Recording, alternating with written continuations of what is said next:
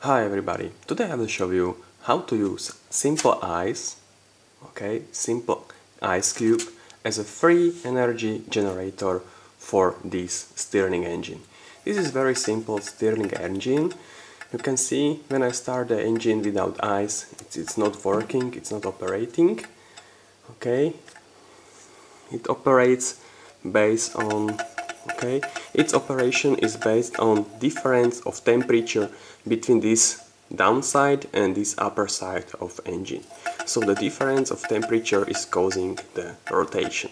So let's try the experiment. I will put this Stirling engine on the ice.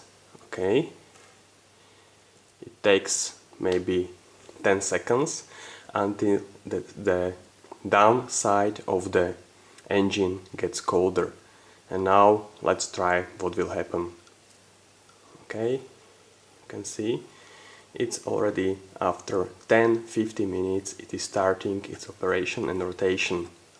Okay, you can see the rotation is already working, so only the ice and the cold temperature from downside is enough for the rotation of this simple Stirling engine. In maybe 30 seconds the rotation will even improve, it will go even faster because this downside will getting colder and colder. So this engine is really interesting, the operation is quite interesting, you can see how it works.